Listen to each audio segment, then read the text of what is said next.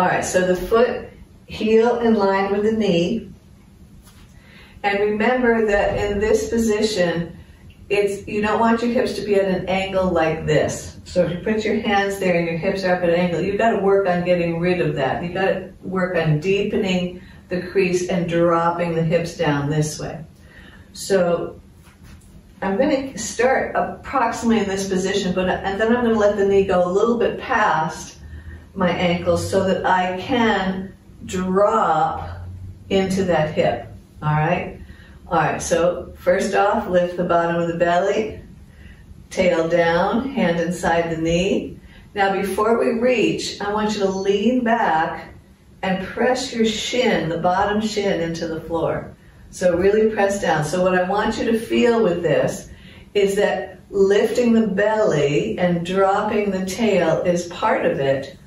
But then as soon as you shift your weight back and press that shin, the very tip of your tail, the base of your pelvic floor comes in. And I want you to find that base.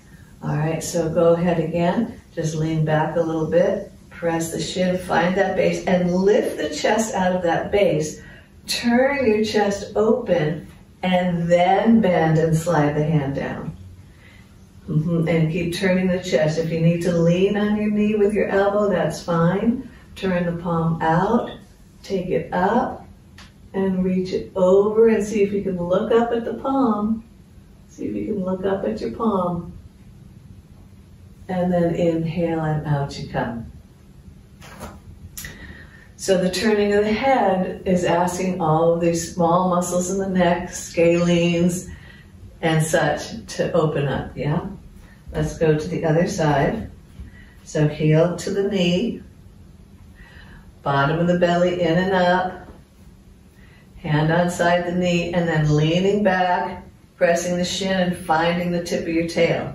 When I do that, when I lean back, press the shin and find the tip of the tail, it takes me into a deeper stretch in the front of the downward leg, right? The quad of the downward leg. Okay, so again.